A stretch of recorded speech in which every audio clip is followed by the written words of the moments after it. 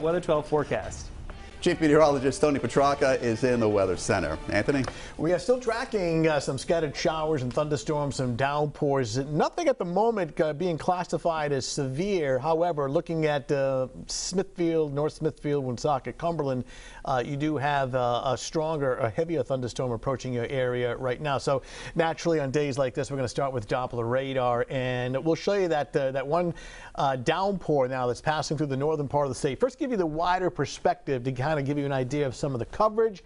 The green represents lighter rain, the yellow is heavier rain, and the reds are usually your downpours and your thunderstorms. And we know that this is a thunderstorm only because we have the lightning tracker turned on. So this is Providence Metro, Route 295, Route 44. So Woonsocket, Lincoln, Smithfield, the 295 bend right in here. So this is a heavy downpour, a strong, high-impact thunderstorm, but not being classified as severe, meaning, you know, damaging wind to 60 or higher, big hail, but it's thunder nonetheless. It is tracking off now to the north and east.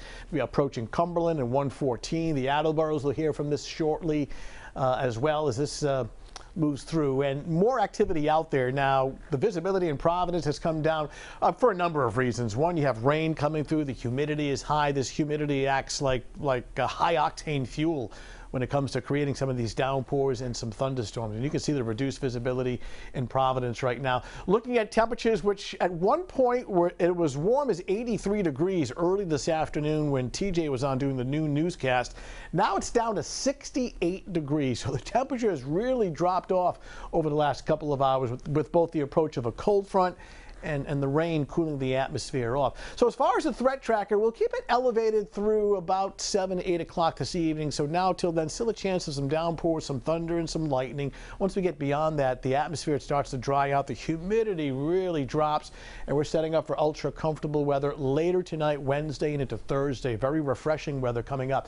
You see this precipitation still off to our south and west. This is along a cold front, the leading edge of drier air, which is still back through upstate New York and the Great Lakes. Here's the wider view, and there's that cold front stretching down the east coast. Behind that, clearing weather, high pressure building in, and dry conditions and low dew points. The green represents the high humidity still on top of us right now, but notice the light brown shading with dew points in the 40s. That dry, very comfortable air headed our way later in the evening and during the overnight.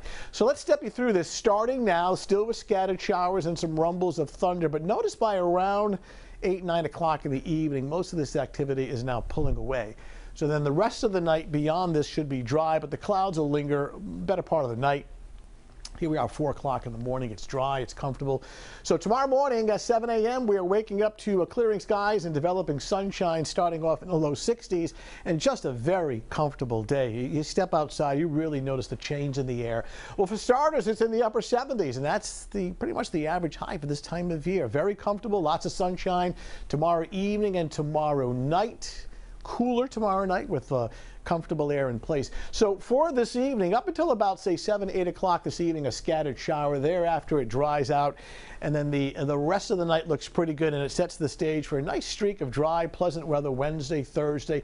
Just an isolated shower on Friday. Friday is not a storm day or a rain day. Chance of a passing shower.